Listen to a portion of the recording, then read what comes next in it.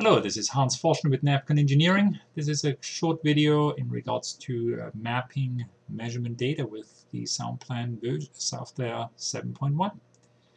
I want to do a quick introduction, and the first step is we have to enter the points where the measurements were taken, sound level meter readings, either from an OSHA standpoint in a refinery or in a manufacturing area or in a community setting. So the first thing is we need to put in the points. So we go into the geodatabase. I have a situation already set up, and the situation is called measurement location right here. I open that up, and here is my measurement location. So this is a line, generic line defining the measurement location, basically in the sequence that the locations were measured. I have a lot of times an Excel spreadsheet that has all the measurement data, the sequence that was saved on the sound level meter. So what I'm trying to do is to generate the same sequence of coordinates so I can match that later on with the measurement data in an Excel spreadsheet. To enter these coordinates, the best thing is that either you have an aerial map or some sort of a DXF file where you have the geometry. Here we can have an aerial map like this here, where you put in the measurement locations, or something more like this here. It's more a basic geometry setup. To input those aerial maps, again on the fundamentals bitmap, we can load these bitmaps and then assign the coordinates to scale these bitmaps. I don't want to go through that. So for right now, I'm just showing you kind of like we have on the general, we have the line object, and then we basically go from each point to point. We enter the point number as elevation above sea levels, and go to the next one, then point number 2, number 3, and so on, number 4, number 5. And now if you have other point numbers, you could also put in other point numbers, and you don't have to follow the sequence. You can do the sorting within Excel then, and just sort by your point numbers and then merge that with your measurement data. So it doesn't really matter. You don't necessarily have to fill in or enter the data in exactly the same sequence, as long as you know what the point numbers are for each of these locations. When you're done, we export the data. Let me delete this, and the export is over File, Export, ASCII Geometry. This will generate a comma separated or semicolon separated text file. Save as, and in this case I want to save it as measurement location line input with noise data. So I'll click on Save right here, Save, and well, in this case it's overwriting an existing one, so that's fine. Okay, and with that we are basically done with entering the coordinates. So I can close the geodatabase, and the next step is we want to open up the text file. So I open up Excel, and so let me open it up. And here we have the selection of delimited, that we want to have the files delimited. Let me just double check here. Open.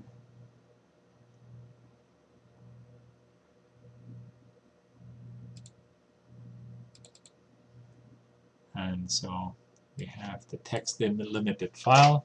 So we have X, semicolon, Y, semicolon, the point number, and so forth. So I go next, on the delimited, next, semicolon, and next, and that will open up the Excel spreadsheet. So here we have our Excel spreadsheet. If you had a separate folder or Excel file with the raw data from your measurement or sound level meter, you can merge these two files, and again, if the sequence is not correct, you can sort that again on the data, and you can like sort that by the point sequence. In this case, it is already in the right sequence. I put a header information at the top, point number, and then here I want to put in my LEQ data, and the LEQ data, that could be data that that you basically bring in from the other data set, and in this case I'll just extrapolate that all the way for the other points. If you have other data with a sound level meter, a lot of time you get spectral information, so you could have additional information with, for example, 500 Hertz, 1 kilohertz, and so forth. And I'm just duplicating that, so this is basically extrapolated for the other columns.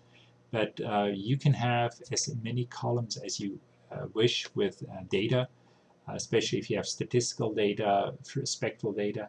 You may want to look at different contour maps to show hotspots for different frequencies, or hotspots in regards to, or just the background noise levels.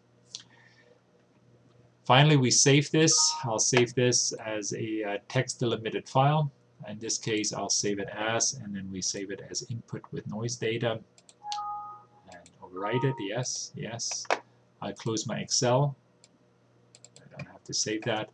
And finally, we need to get into the graphics in SoundPLAN to present the data. So I'll open up graphics. And the first thing I want to do is I want to show you kind of the extent of kind of what you can do with the measurement data, how you can incorporate that into SoundPLAN. And for that, I'll open up the examples right here. And these are different examples of how you can present the results. So here at the very top left, we have a colored contour map. I'll select this map. So we have several maps in this view. And this map consists of, if I go into File Selection Manager, I right-click File Selection Manager.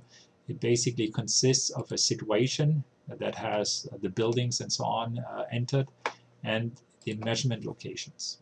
And the measurement locations here, in this case, is basically selected out of the text file. That's a text file that was saved in earlier in Excel. And as soon as you select that text file, let me move this out and select the one that we just generated. And in this case, you have the header information, the title row. For the program, that's the information about the headers of each of the columns. We can define where is the X data, so the Y data is following the X column 1, so this column 2 is the Y. And we can do the point numbers, we can do the LEQ, that's the first data column, and the 1 kilohertz would be the last data column. So with that, we have all the data defined, and we click OK. And now we have the selection of what data to present. There are different other parameters here, interpolate to optimize for decibel levels. And then here we can also clip an area. So if you took measurements outside an area that is of interest, you can define a calculation area and then basically set the limit of the presentation or the contours here, just by selecting yes and then selecting whatever contour or calculation map that you want to use, for example. So here, calculation area, and then it would basically only show the area within this calculation area. I don't want to do this here, so I'll click OK, and we'll click OK again. And this is now with the data that I generated earlier, the contours for this data set. The views can be changed. So in this case, the views are changed under the map object types. So the map object types have all the controls in regards to how data is presented. So under results, we will find measurement map. And so here we can say how you want to show the Bezier type, how the contour lines are smooth, and all kinds of other parameters. In what sequence it will be drawn, that may be of interest.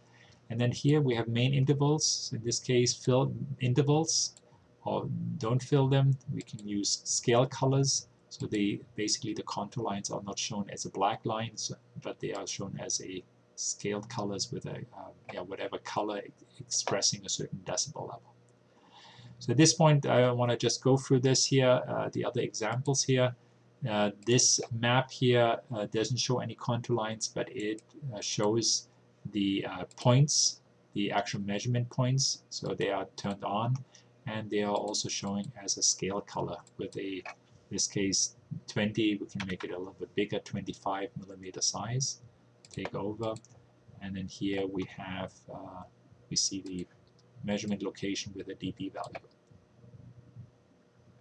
All right, we can go back. Down here we have the same view, except that in this case we don't show the aerial map up. What happened there? That's, I don't know what happened here, but we can go and look at the file selection manager. Again, the situation, the measurement data, and in this case map object types, we are showing the points, and we are showing the main intervals with color scale, so no filling of the colors in between. If we'd like to get additional 1 decibel lines, we can go on the additional lines, turn them on. We can turn them every 1 decibel, and then also show them as with scale colors. All right, so here we have now additional lines in between. And then finally here on the bottom right is measurement plus predicted level. This is a different file selection, and this file selection we are actually using a formula. So this is on the grid operation, and under grid operation we can select existing predicted map with measurement map. So let me kind of show that. So here we have file selection operation, so we have a grid noise map. In this case is number 15 for a generator prediction, and we select that and add energetically or log adding the measurement location data. And with that, here we have the actual formula. So grid map number 15, assessment number 1, and then we add that to the measurement data column number 7. That is, I believe, the LEQ. So it adds these two numbers together, and then here we are finally seeing a measurement map plus predicted level. So here, comparing that to these levels here, you see that we have a little generator in the back of the building that affects the the area behind the building. Anyway, that's all about mapping measure data, how it combines with predicted levels, and what other kind of combinations of outputs you have. I will just, as the last thing, I want to just show from scratch how things will be generated in regards to a map. So I'll generate a new map here. I don't save it, and I'll just generate a new map. I'll first select a situation. I'll use the backup generator. We go to the measurement map. I select the noise data, the text file. I'll select X location, point number, data, and data. Click OK. I select the LEQ. I'll let it do an auto scale. Click OK and click OK. We have automatic scale. We have the legend. Typically I delete the legend, and here is the data that I entered earlier in the geodatabase. To make the modifications on the scale, we'll go to the auto scale button, change it increment to 5 decibels, maybe starting at 40, and we can leave that as is. Yep, and click OK. And then on the map object types, we can make the changes in regards to how it's presented. So we can change the fill lines and make colored lines, additional lines, maybe smaller lines right here. And the main buildings, I turn off the hatching, turn on the coloring of the buildings, and here we have all the measured data. All right, don't forget to save the file, And that ends my presentation again on how to map measurement data and how it's integrated within the SoundPLAN software. Thank you, and bye for now.